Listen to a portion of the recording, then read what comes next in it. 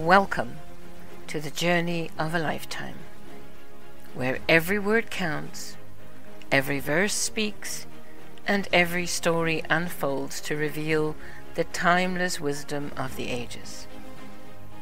I'm your host, Lynn Falconer, and I welcome you to this episode on the Joyful Alchemist podcast.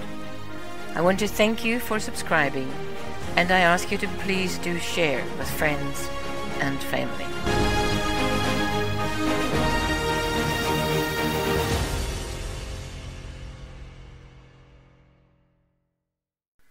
In today's episode of our 365-day journey, we close out our reading of the Book of Numbers with analysis of the last 4 chapters, which comprise chapters 33 through 36.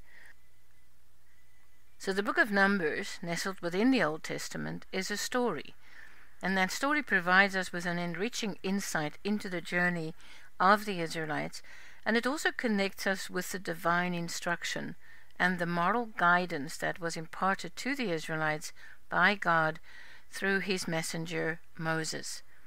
Chapters 33 through 36 offer that deeper insight into their journey through the wilderness and the eventual establishment of their societal structures. So let's embark on this journey through these chapters, and as we go, let's unravel their significance and also extract some timeless lessons that may be applicable to our contemporary life. Before I go to chapter 33 through 36, I want to do a brief recap here of chapter 32. Chapter 32 highlights the importance of unity and collective responsibility within a community. And as we listened to in the previous episode, despite having personal interests, the tribes of Reuben and Gad recognized the greater goal of securing the promised land for all Israelites. So this teaches us the value of prioritizing communal well-being over individual desires, a lesson that is and can be applied to today's interconnected world. However, this does not mean that we forsake or discard our own dreams and visions and goals, whether it is our own individual desires or that of our immediate and collective family. It is important to always keep in mind the following 5-point test for the vision or desire that we have for ourselves. And this 5-point test is something I learned as a life coach in my training with Mary Morrissey, and we can apply it to make sure that we are in alignment with God's plan for us and with the greater good of our community, especially of our family and loved ones. So here are the 5 questions that you can ask regarding your vision and dream. Number 1 is, does it give me life? Number 2, does it align with my purpose and core values? Number 3, is there good in this for others? Number 4, will it cause me to grow? And number 5 is, do I need help from a higher power? And when you answer these questions, I invite you to be truthful and honest with yourself. That always provides the best results. So let's move on now and continue to chapter 33. This chapter serves as a retrospective recounting of the various stops and stages of the Israelites' journey from Egypt to the plains of Moab. Now, Moses meticulously lists each location, reminding the Israelites of God's faithfulness throughout their arduous journey. The chapter begins with the words, "These are the stages of the people of Israel when they went out of the land of Egypt by their companies under the leadership of Moses and Aaron." So when we analyze this chapter, we can see that it empathizes the importance of remembering one's history and journey. By reflecting on their past experiences, the Israelites gain a deeper appreciation for God's providence and his guidance. And similarly, in our lives, reflecting on our personal journey can provide clarity, also gratitude, as well as insight into our future path. Then in chapter 34, God instructs Moses to delineate the boundaries of the Promised Land. These boundaries are to serve as the inheritance for the 12 tribes of Israel once they conquer Canaan. Now the chapter outlines the precise borders of the land from the Mediterranean Sea in the west to the Jordan River in the east. And the chapter begins as follows. The Lord spoke to Moses, saying, Command the people of Israel, and say to them, When you enter the land of Canaan, this is the land that shall fall to you for an inheritance. The land of Canaan is defined by its borders. So this chapter underscores the importance of boundaries and order in society. Just as God sets clear boundaries for the Promised Land, we as individuals and also the communities that we are a part of benefit from establishing healthy boundaries in our lives. Boundaries promote security as well as respect and fairness, and it fosters harmonious relationships and sustainable growth. In chapter 35, we learn of the allocation of cities for the Levites and the establishment of cities of refuge. The Levites, who serve as priests and caretakers of the tabernacle, are granted 48 cities dispersed throughout the land. Additionally, 6 cities of refuge are designated to provide sanctuary for individuals who unintentionally commit manslaughter. This chapter begins with these words. The Lord spoke to Moses in the plains of Moab by the Jordan at Jericho, saying, Command the people of Israel to give to the Levites some of the inheritance in their possession as cities for them to dwell in. Now when we look at this chapter and analyze our Lord's words and commands to Moses, we can identify the importance of justice, compassion, and mercy within society. By providing cities of refuge, the Israelites demonstrate their commitment to fairness and protecting the innocent.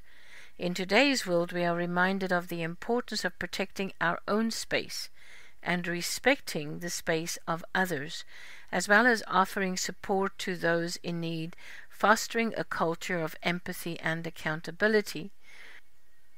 It is also important to remember that empathy, responsibility, accountability are all characteristics that work both ways. In our society today, it is vital for us that each individual and our communities at large own the responsibilities and accountabilities from the actions we undertake, and that those who are identified as in need, for example children, whether our own children or those within our community, also single parents as well as families who may be struggling due to unforeseen events and circumstances, that they are provided with the support they need and in turn contribute to the community. Similar to the barter systems of old, for example, for receiving food, housing, etc., individuals and families can contribute by caring for the elderly, educating and schooling of children, as well as other adults, and so forth. Now, in the final chapter of the book of Numbers, chapter 36, it addresses concerns raised by the daughters of Zelophehad regarding inheritance laws. They express worry that if they marry outside their tribe, their portion of land will be transferred to another tribe, potentially diminishing their family's inheritance. So in response, Moses institutes a law stipulating that women that inherit property must marry within their tribe to preserve the integrity of their inheritance. The chapter begins with the following words. The heads of the fathers' houses of the clan of the people of Gilead, the son of Machir, son of Manasseh, from the clans of the people of Joseph, came near and spoke before Moses and before the chiefs, the heads of the fathers' houses of the people of Israel. The chapter addresses the complexities of inheritance, marriage, and familial legacy. While the specific laws may not directly apply to our society today, the underlying principles of preserving heritage and ensuring fairness in inheritance resonate across cultures as well as in time periods. Now, it prompts us to reflect on the significance of familial bonds as well as the responsibilities associated with preserving our heritage for future generations. The preserving of our inheritance is not just an individual or familial responsibility, but it is also, in my opinion, carries a serious communal responsibility, where we as communities collectively must come together to preserve the records of the past, whatever form those records may take, for future generations. One reason I believe we need to do this is in an attempt to ensure that we individually and collectively do not consistently repeat the mistakes of the past. So in conclusion, for chapters 33 to 36 of the Book of Numbers, it offers a wealth of insights as well as teachings that transcend time and culture, like we've experienced with most of the Bible we've read so far. From the importance of collective responsibility and unity to the significance of justice and inheritance, these chapters provide a blueprint for navigating life's complexities with faith, wisdom, and compassion. Now, as we journey through our own wilderness experiences, may we draw inspiration from the ancient wisdom contained within these sacred texts, finding guidance and strength for our modern-day challenges. Thank you for listening to this episode of the Joyful Alchemist podcast. I hope you found inspiration, insight, and a touch of magic in today's conversation. Remember, the journey of self-discovery is ongoing, and each step we take brings us closer to unlocking the alchemy within ourselves. If you've enjoyed today's discussion, please consider leaving a review on your favorite podcast platform. Your feedback fuels our passion to continue exploring the transformative power of joy and alchemy.